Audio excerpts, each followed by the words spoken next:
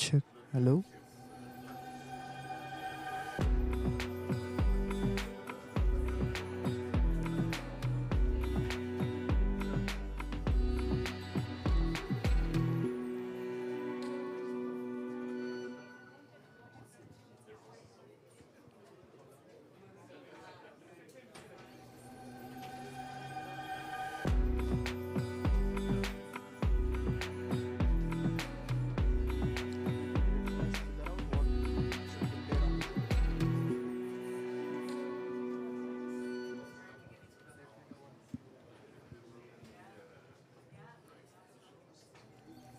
Check. Hey, hey.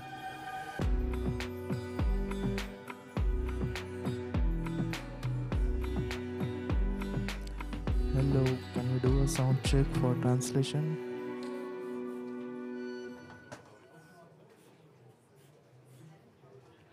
Check. Hey, hey.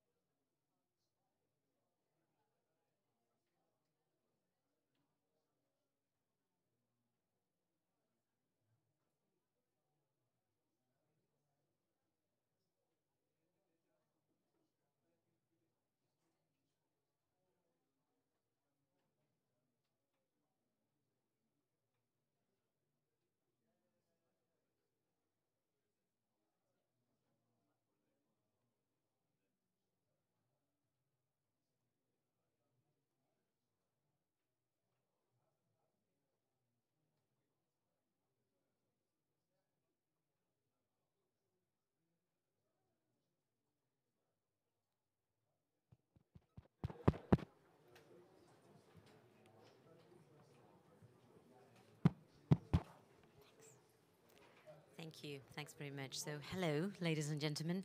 Let me check if you can hear me if I speak at this volume, yeah? Because I don't want to contribute, no? Okay, I didn't want to contribute to the overall loudness, and I can get very loud, but let me know, yeah? So the first thing I wanted to do is welcome you to like, relax a bit, you know, on the seat. I know you've all made it here probably running from another event. My name is Marusha Cardama. I'm here with the SLOCAT partnership. That stands for Sustainable Low Carbon Transport. And we are one of the proud members of the NDC-TIA project. I shouldn't tell you anything more about that because you will get more information about it. As you can see, we are here to discussing how we get from visions to implementation. And very much the angle of our conversation today is going to be transport decarbonization and nationally determined contributions in Asia and beyond.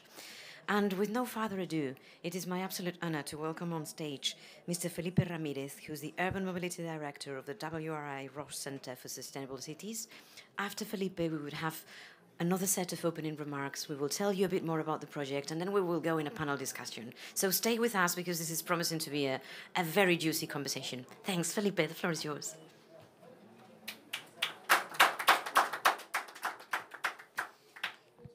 Thank you so much, Marusha. And it's my honor to be here.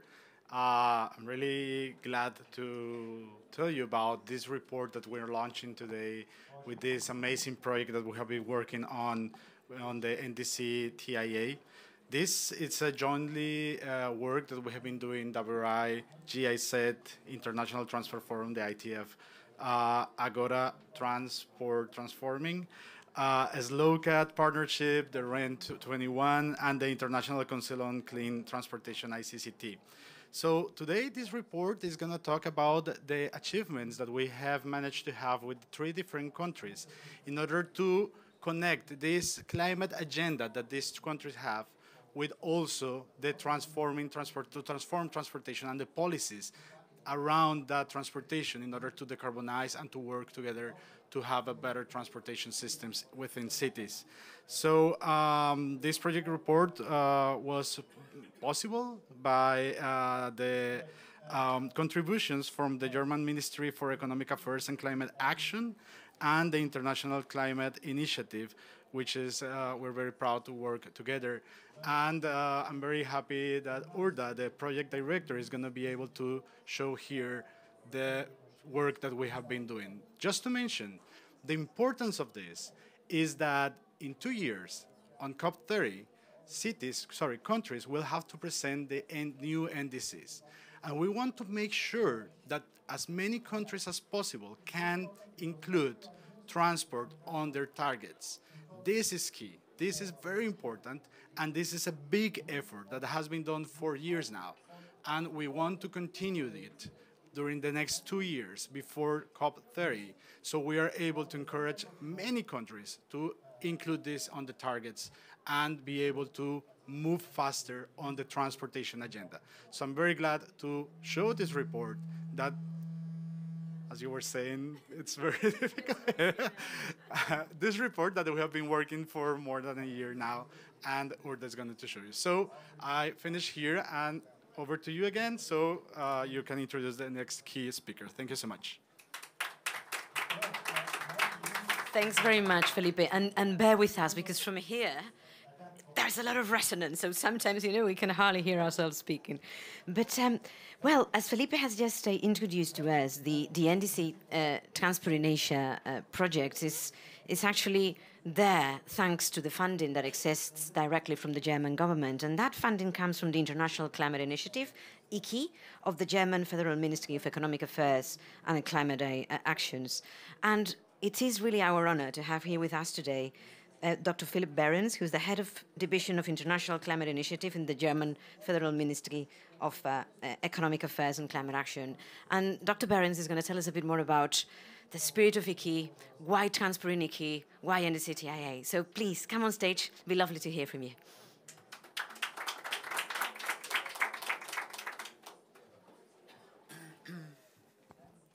Thank you very much.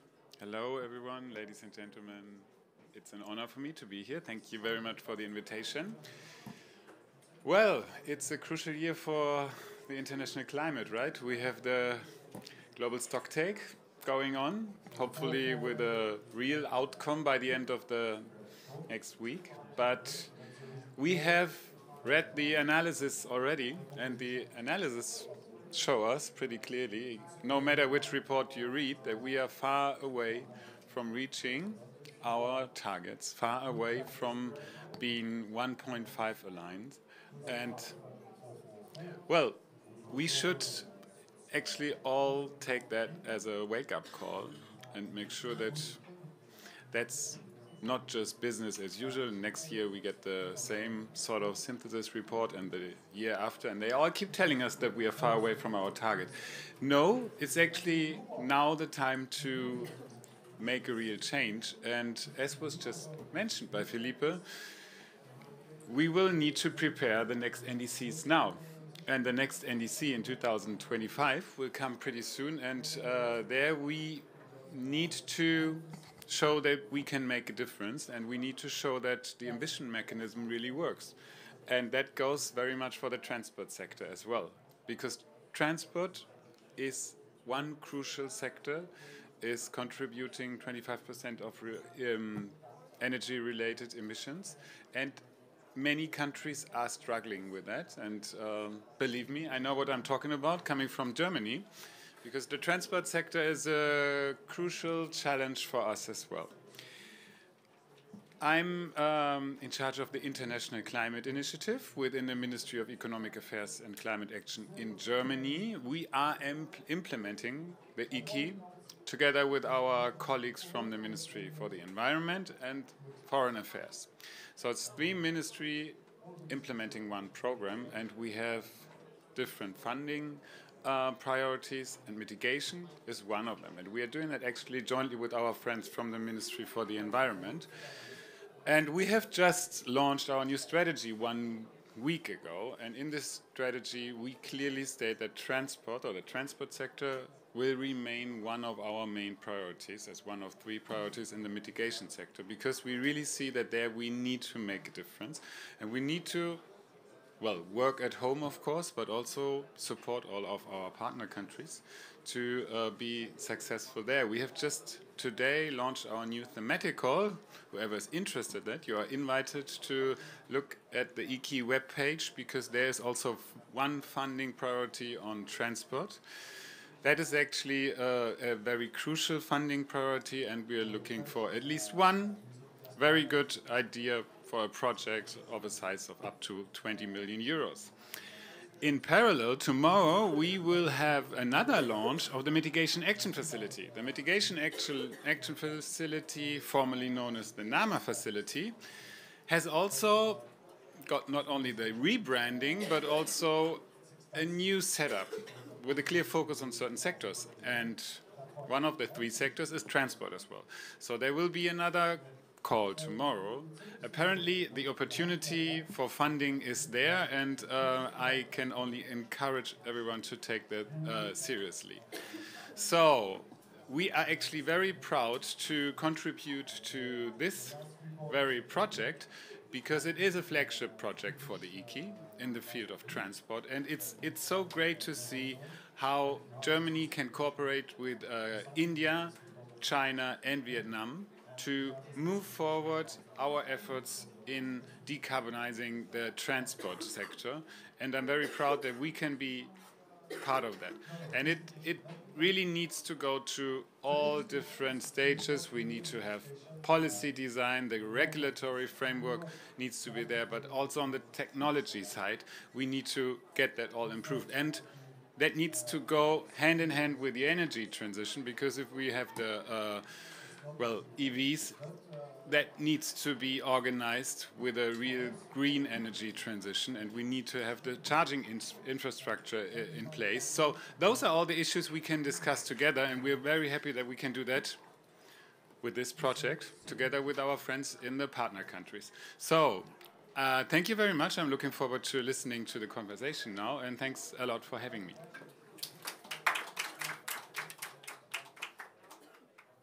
Thank you very much, Dr. Behrens, for also confirming Germany's long-term commitment on transport is wonderful news, what you just brought, the two big announcements. You heard right, there's money out there to make an impact and make a difference, so I think we all need to go and check, isn't it, what these two calls are all about. And also saluting the emphasis on adaptation. How many times, isn't it, we don't see the same level of attention between mitigation and adaptation conversations on transport. Thank you very much for being here with us today. The last set of individual presentation that we're going to have before we go into a panel discussion is going to be from Urda Heichhorst, who is the project director precisely of NDC-TIA. Without Urda, the project wouldn't be up and running and delivering all the things that it's delivering. Urda is going to tell us a bit about the 3 countries, isn't it? What are we doing there? And as well the regional and the global component of the project. So Urda, the floor is yours, please. Thank you very much for this kind introduction, and I hope that still in my absence the project would be running, but maybe not in the same manner. I'd also like to thank Philipp Behrens. It's a great honor to have you here, and happy birthday to the ICCI, 15 years of ICCI today, so I think good timing for us. I wanted to skip that. So this is the report launch. I'm very happy to launch this report today, Visioning to Implementation. It's been a joint effort, and an effort, as Felipe mentioned, that has been going on for a year. And I think in that sense, it also represents a bit this new type of ICCI project where we come together, in this case with 7 partners, and really working together as a team to come up with our project outputs. And so this has been not always easy, and I think over the years we have really grown into an NDC Transport Initiative team across all our organizations. So I've mentioned this. The report builds on the one hand, of course, on the experiences of the NDC Transport Initiative in the implementation in our 3 partner countries, China, India, and Vietnam. But it also added to that an extensive policy and review of what is out there on the ground, and expert interviews in the 3 countries. And what we really wanted to do is to assess how the link between the national climate targets, the NDCs and long-term strategies, and the implementation in the transport sector takes place in those 3 actually quite different countries, and see what we can learn from that. And I think in the end, it's not the presentation, the final presentation that I sent that is being shown here, because all of these slides should not be in there. But let's just move on.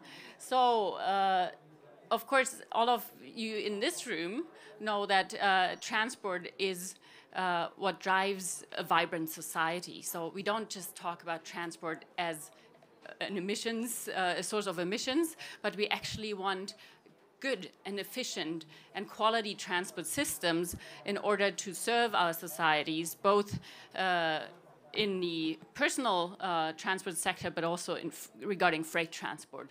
And at the same time, we know that the carbon budget is limited. The IPCC says 400 gigatons of carbon budget left. And according to some studies, if we reach 1.5 degree scenario, the transport sector may emit a maximum of 110 gigatons of CO2 until 2050. And if we look at the 8 gigatons transport has per year now, we see that even this is a really large challenge to bring down emissions from transport fast in order to stay within that framework. And this would still mean that transport would eat up 28% of the remaining carbon budget. And I think it's a question whether this is fair for other sectors, if the share should be that large, but even that, reaching that share is not easy. Why Asia? Emissions from transport in Asia have been growing more rapidly than anywhere else, and Asia already has a huge share of global transport emissions, almost 40%, and the growth in Asia actually has been, here it said 3.9% per annum, but over the past 10 years, 36%, as was just recently shown in the global status report that the SLOCAT partnership published. And The only second continent is Africa with 34%, but it's coming at a very different level. So the emissions level in Asia is much higher and still growing at that pace. So that's why we are dealing in partnership with Vietnam, China, and India to implement decarbonization strategies. And what are some of the key findings? Well, first of all three countries during, let's say, the implementation of the project set their own net zero targets. So we have net zero targets in each of the countries, Vietnam by 2050, China carbon neutrality by 2060, and India looking at a 2070 timeframe. And when, yeah, I wanted to skip that. So if we look at the targets across the three countries, what we can also see that they're already encompassing also non-GHG targets for many aspects, including EV deployment, charging and refueling. And I think I also added here for mode shift for Vietnam, another across that is gone in the updated presentation that's not here. And also don't want to dwell on this for too long, but if we look at also the transport-specific measures that are included in national transport policies, we can see here that it's already very comprehensive. So all of these three countries are really doing a lot already, but of course now this is in terms of plans and what countries are looking forward to do, but now of course it's really about pushing this into implementation on the ground in order to really reach those targets. And some of the key findings I would also like to present here is that we saw that the net zero targets on the NDC level really provided impetus for more transport climate policy, at least in some of the countries. And I'm sure Mr. Zong will tell us a little bit more about the experience in Vietnam. We still, of course, need this ambitious government leadership from the top level. That's not a surprise, but it continues to be very important. And the concept of a just and equitable transition, of which we also talk a lot at this COP, actually was a concept that didn't really come up a lot in the interviews and conversations that we were having in the partner countries. So we thought this was quite interesting because while it is a really relevant aspect, it was not part of the mainstream conversation at this point.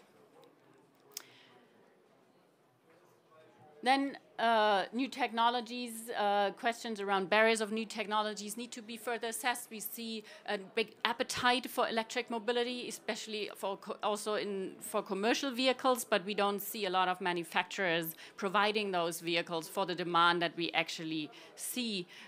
In India, for instance, India aggregated the demand for commercial and electric vehicles and trucks, but we don't see the production coming up to this pace of demand yet.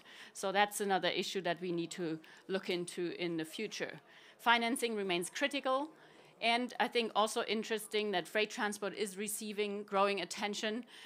We have been doing an assessment as part of the NDC Transport Initiative on the regional level with the Council for Decarbonizing Transport that clearly identified the freight sector still as a blind spot in the conversations that we're having. But I think we see over the past 1 or 2 years that there's really a lot more focus on freight than there used to be in the past. So this is picking up.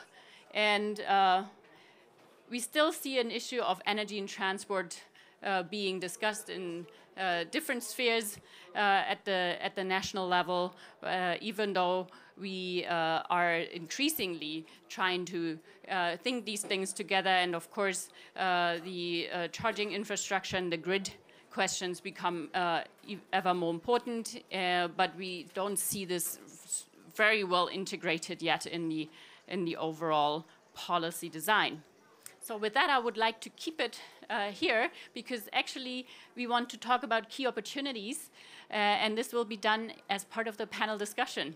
So I would like to hand it over directly maybe to Christian as the moderator of the panel, and ask all our panelists to come to the stage.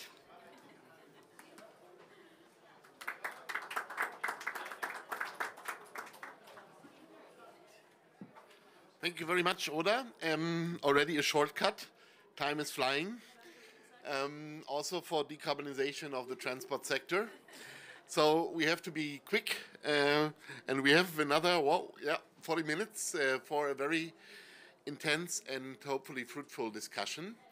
My name is Christian Hofeld. I'm the Executive Director of Agora Transport Transformation, Berlin-based think tank on the decarbonization of the transport sector, mainly advising our German government, also knowing about then the challenges ahead, because it's still the problem child of the climate protection in Germany, because as mentioned by Mr. Behrens, we are far away from the climate goals in the transport sector.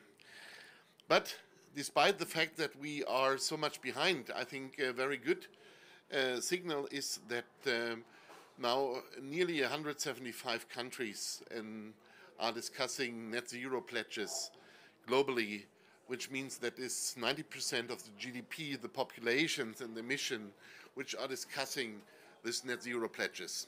Put it also for the transport sector, and this means that we have to come from a lot of projects on decarbonizing transport, isolated projects on decarbonizing transport, in the direction of processes to decarbonize and to make sure that we will also reach the climate targets for the transport sector.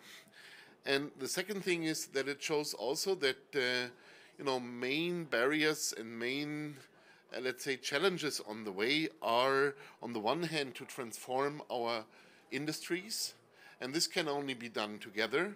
So we need this international cooperation, not only to exchange ideas and knowledge, but also to give momentum to the transformation of our sectors.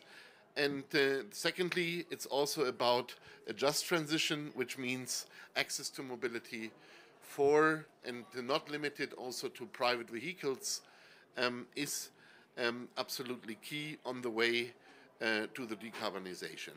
Therefore, I'm very happy to discuss this with our partners in the project, and in the order of their targets to decarbonize the transport sector. I'm very happy now to welcome Mr. Duong to the floor, and hopefully you will join me on the stage. He's, would you?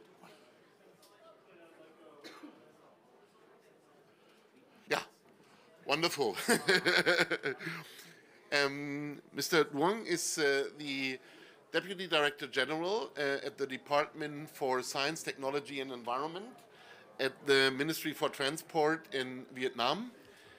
And I would love to get from you the idea, how was how did you manage to integrate the transport sector in the net zero target, and what were the factors of success for doing it as a part of the global net zero target for Vietnam? Yeah, thank you for your question. Yeah, I think that as all of you know, at COP26, our Prime Minister already announced the commitment of Vietnam to be net zero in 2050 with the efforts of the country and also with the support from international partnership. And after COP26, Prime Minister assigned Ministry of Transport to do study and submit the green energy transmission to Prime Minister for approval.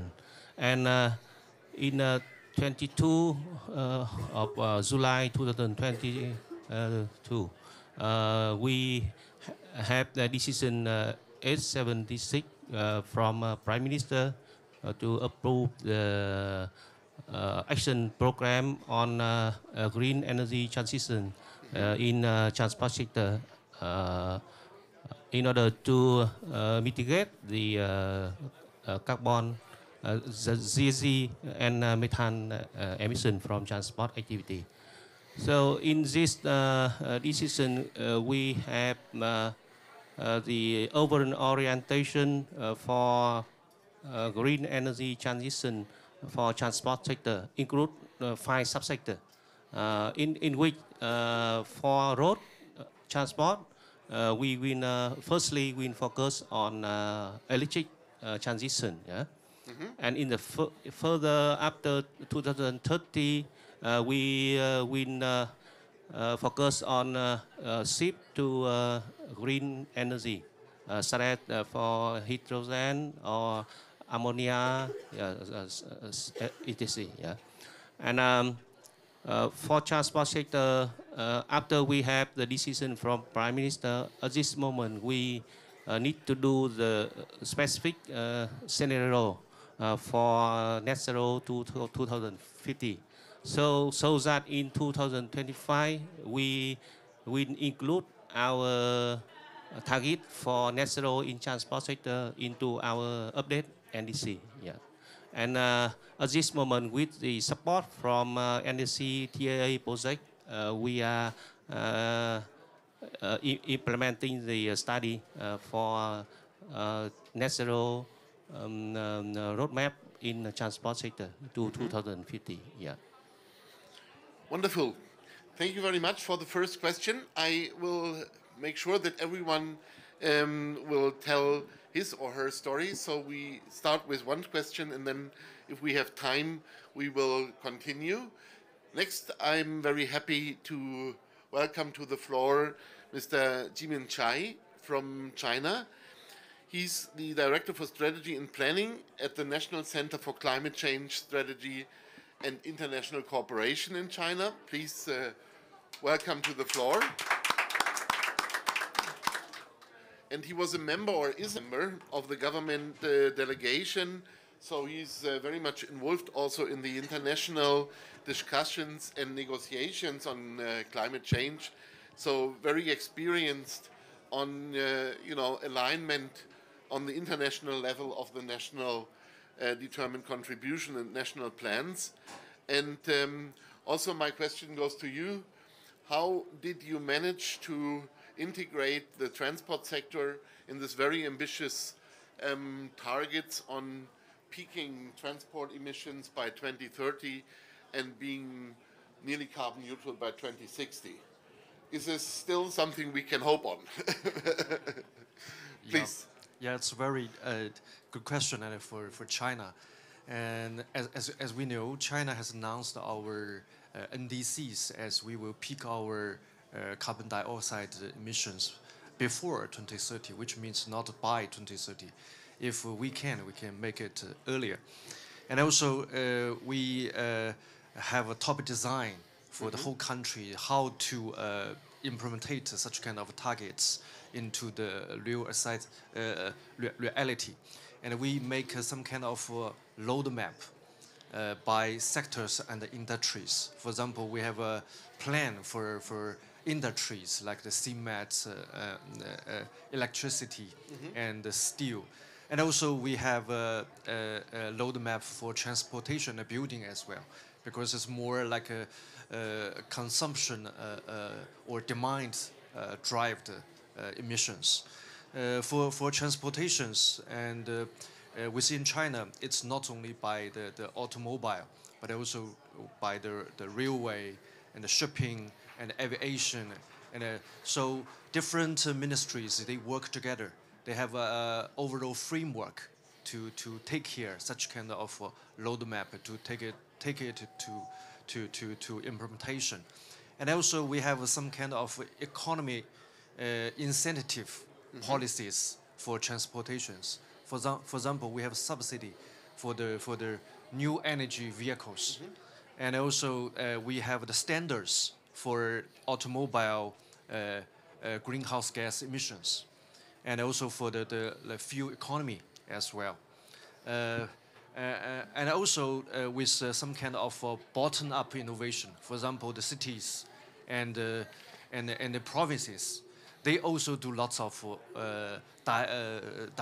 diversify policies to encourage people, for example, to take green transportations, public and shared, for example, the bicycle, actually, to make older people actually lived in the city. They will have a sense to make their transportations more greener and low carbon.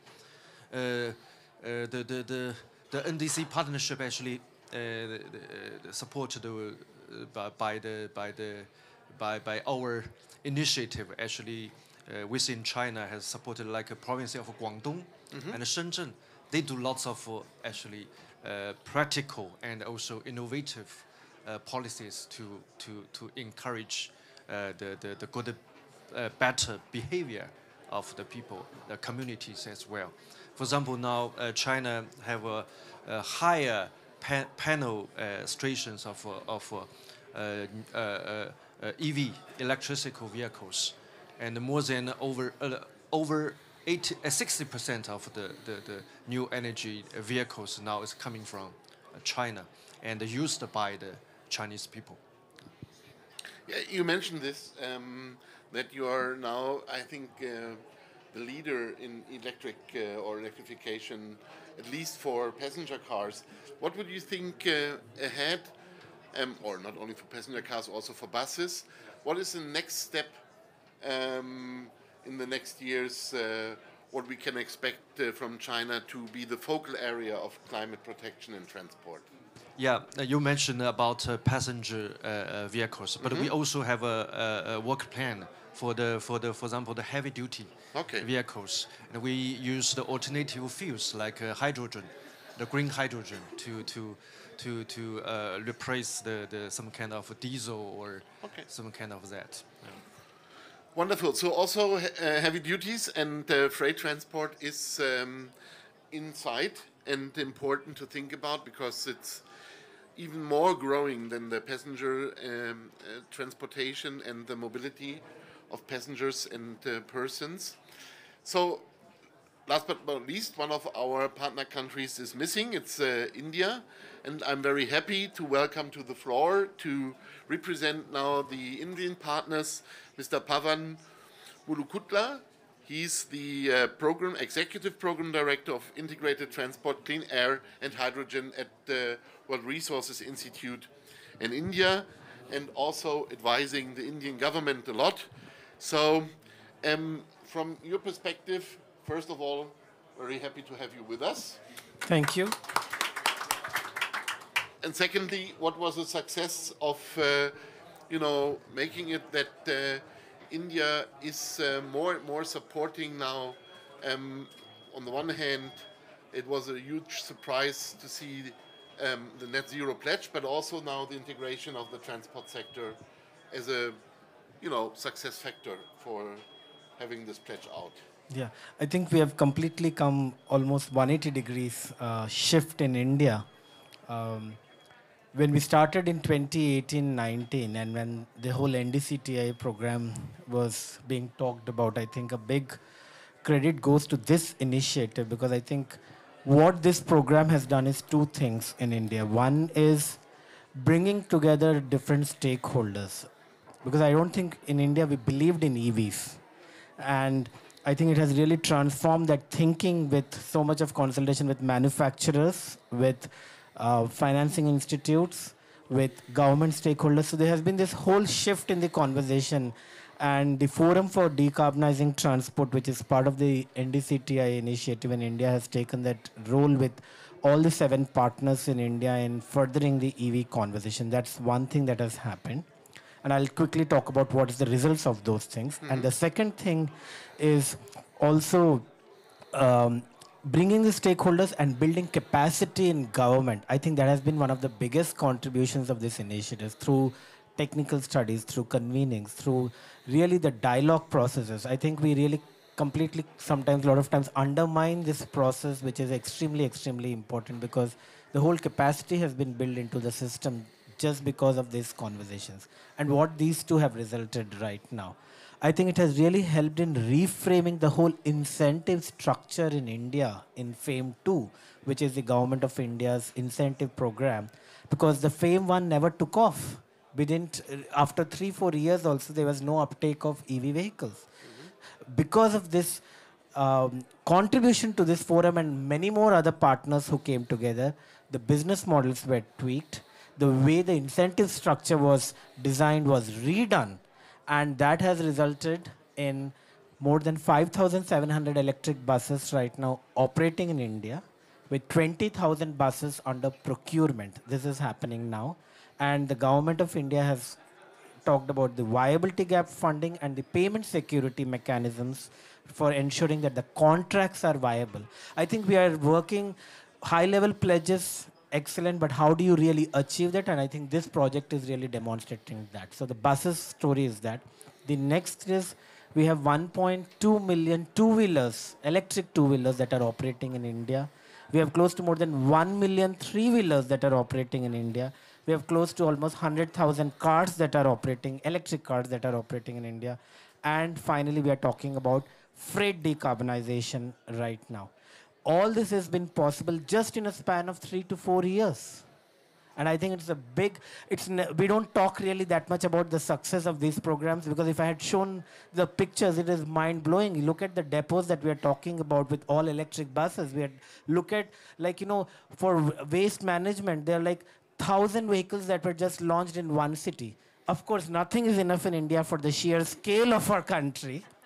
But I think we really need to understand why these models are becoming successful and how do we ensure that there is more of global South-South understanding, because this is the knowledge that really we need to learn from other geographies, what Colombia is doing, what Chile is doing, and really take this. I think one of the biggest contribution of this platform has been the ability to facilitate, although it was just India, China, Vietnam, but I think we have taken this initiative to different parts of the world. And I was in Costa Rica 2 months back, and I was exactly talking about the NDC-TIA's contribution, and all over that how we actually can come together to really make difference. Because to me, these kind of ensuring bankable contracts, ensuring that business models that will work, and how does this really feed into the NDCs for the transport sector, because people want to see what works in Global South.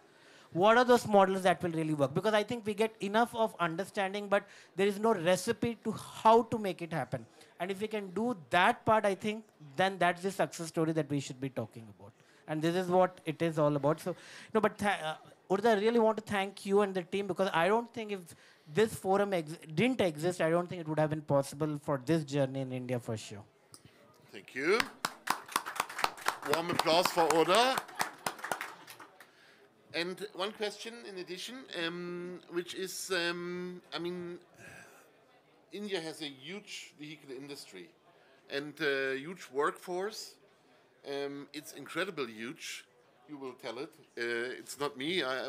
Maybe I mix up the numbers, but I know that in Germany we started very much with skepticism, and that the worker unions in the automotive industry were very afraid of this transformation to a new propulsion system, to electrification.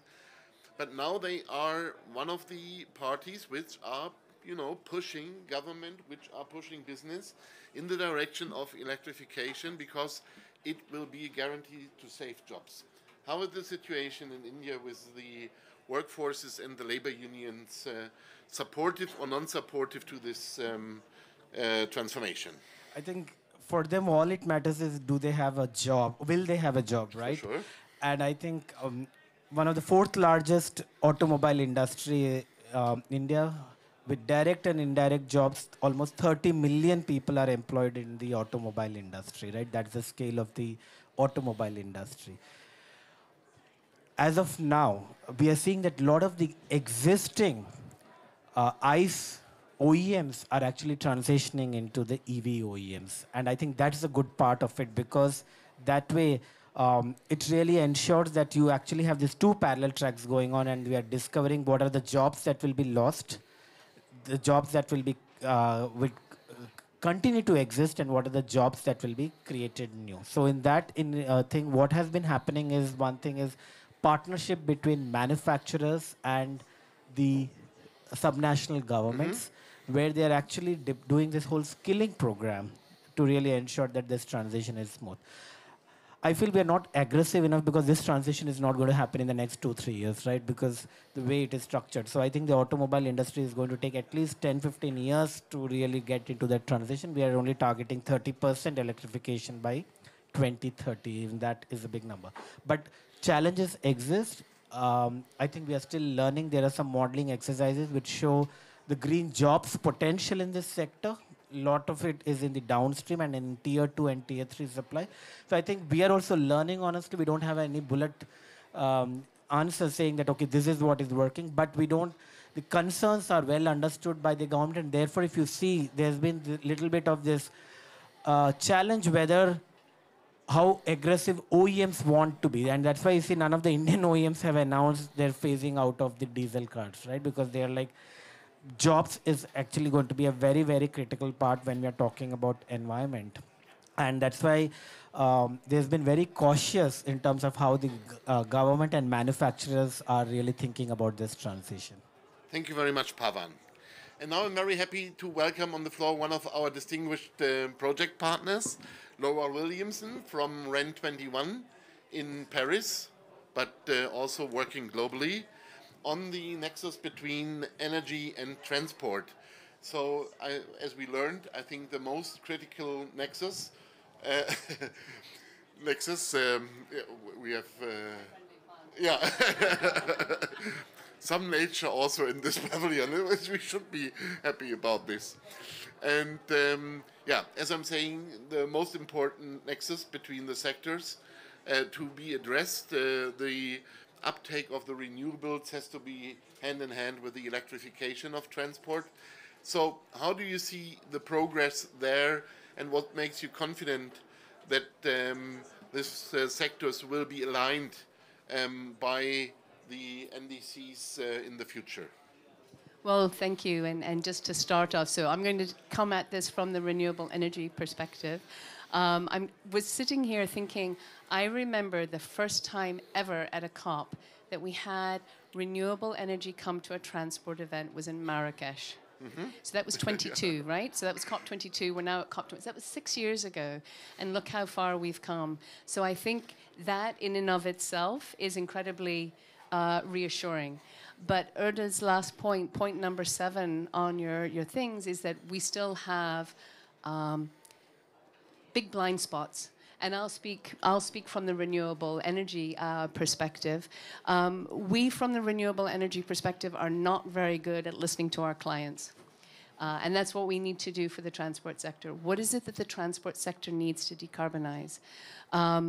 And what is it, and how can we support that in a way that also ensures sustainable, low-carbon transport? We were working with SLOCAT on this fossil-free land transport pledge, and we had pushback from our members. And we were genuinely surprised. We're like, decarbonization of land transport. What is there not to like from the renewable energy perspective? But for many of our colleagues in the renewable energy sector, for them, what was important was that we weren't I don't say the bone of contention, but the sticking points was there wasn't enough emphasis on decarbonization of power, so electrification, but also on the fact that biofuels were not included. But why was walking and biking included? How is that decarbonized? Huge blind spot, right? Of course it's decarbonized. It's not using any fossil fuels. But we don't see it that way. And so I think one of the things that we really need to do now that there's a real acknowledgement about the role that renewables can play in decarbonizing transport, is also to educate the renewable energy sector about what does decarbonization mean? Because we always come at it from a fuel perspective. The flip side is I think with the transport sector, we need to say, yes, it's electrification, decarbonized electrification, but we also have biofuels. I know that there are many conversations around this and there are sustainability issues, but we are not going to decarbonize the transport sector unless we really look at the whole panoply of decarbonized options, whether they're fuels, whether it's power. Particularly because you have urban transport, which has a certain level of demand, you have long distance rail, you have shipping, and so we really need to, yes, renewable electricity is key, but it's only one part of the solution. Wonderful. Unfortunately, we don't have time to discuss this because it's one of the most controversial issues, I would say, at this time, that we need all solutions. I think everyone agrees on this, but do we need all solutions for all transport modes? That, I think, is, I have an opinion, I will hide this. But I will come to an end with one question to you. Now we started this NDC-TIA initiative, and if you now come to a country or meet one of the delegates from an African country here in Dubai, and they are asking you, well, how should we start to work and to decarbonize the transport sector based on our net zero pledge? What would you say is your number one recommendation they should do? And I start with Mr. Pavan, or with you, Pavan. No time for thinking about it. The other has a little bit more time. But what is number one recommendation they should do for including transport in the NDC and in the net zero pledge? You look at two-wheelers and three-wheelers with mini grids. I think that will be an opportunity for job creation and also decarbonizing the transport sector. And I think that would be a win-win situation when you're tackling both the powers that require for access to energy access and at the same time mobility and jobs. That's why WI is doing such a good job, because they talk to their colleagues in Africa already. So now, Mr. Jimin from China, what would you recommend? Yes, actually, China and together with other developing countries, we are doing some kind of source cooperation with smart actually support from finance, and also technology transfer, and also capacity buildings. And I think we will not left one behind. And together, hand in hand, we shifted to a more sustainable and low carbon future in the transportation sectors. Wonderful, thank you very much. I think this is important that this South-South cooperation plays such a big role. We also see that the example of Chile, not represented here, but makes a lot of noise in the international arena because they are also doing this very successful. Mr. Duong, what would be your recommendation to your African colleagues with regard to the success and maybe recommendations for the transport sector and action in this field? I think that for transport sector, we have the challenge in decarbonize. Yeah. For passenger car, it's easy first. But if we think of maritime and aviation, it's very difficult to decarbonize. Yeah? So I think that for us, we step by step to implement the energy efficiency for the transport system. And together with the energy sector, we will shift the shift to the green energy and electricity in the future in order to achieve the net zero target. Yeah. Thank you very much for mentioning energy efficiency here as also a backbone of successful transformation. And Laura, what would be your recommendation so that in 6 years we're talking about what? Yes. COP34 then? Yes. You're now testing our math skills. Yeah. I would say yes. Transport is an entry point, but not to stop there. I think what we can really use with the renewable or the decarbonization of the transport sector is very much about bringing in urban planning, industrial development, skills and training. So transport as the entry point, but not the end point, if that makes sense. Using the transport, using the mobility of people, goods and services, economic development to really inform what's happening on industrialization, on design and planning, because all those factors feed back into how we move around as people and as communities.